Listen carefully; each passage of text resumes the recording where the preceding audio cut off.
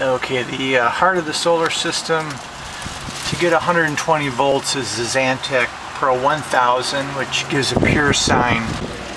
These are the two AGM batteries, Lifeline 6 volt, kind of a jammed in there, and I modified this cover. It was the old single cover and I made it a double, so it'll vent out. There's a little controversy on whether or not you should vent it or not, but I've decided to be safe and do it. There's the fuse for the inverter. And the inverter I've got plugged in and it goes inside the cab. I'll show you, it traces down right up above the bedroom. Okay, the solar system is hooked up to a little panel that I built. While I was at it, I decided to add a 12 volt receptacle right here in the middle, and which powers the fan. We can have a fan at night if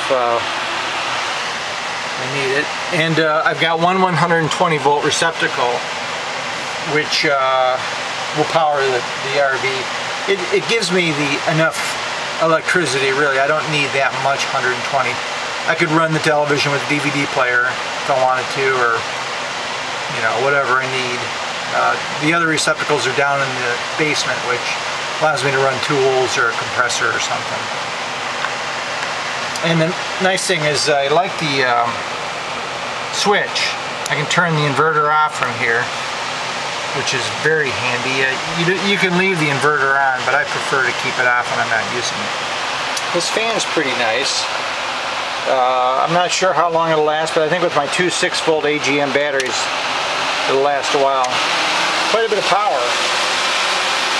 A little noisy, but I kind of like the white noise at night. You got people making noise around you, it's going to kind of drown it out.